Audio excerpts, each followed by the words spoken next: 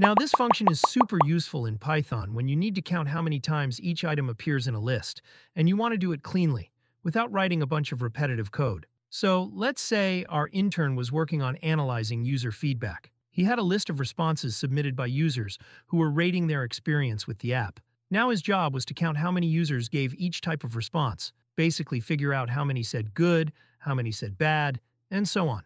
At first, he went the traditional way. He created an empty dictionary and used a for loop to count manually. So here's what he was doing. For each response in the list, he checked if it already existed as a key in the counts dictionary. If it did, he incremented the count. If not, he added it to the dictionary and started the count at 1. So when he ran the program, he got the count of each rating as the output.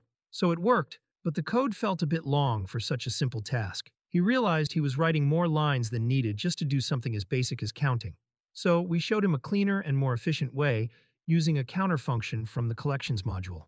So first, he imported the counter class from the collections module. Then, he passed the response list directly to the counter function. And just like that, counter automatically did all the work. It looped through the list, counted how many times each unique item appeared, and returned a special dictionary-like object with the result. So when he again ran the program, he got the count of each feedback. So what started as a multi-line manual counting loop turned into just 2 lines with counter, and the result was not only more efficient, but also much easier to read and maintain.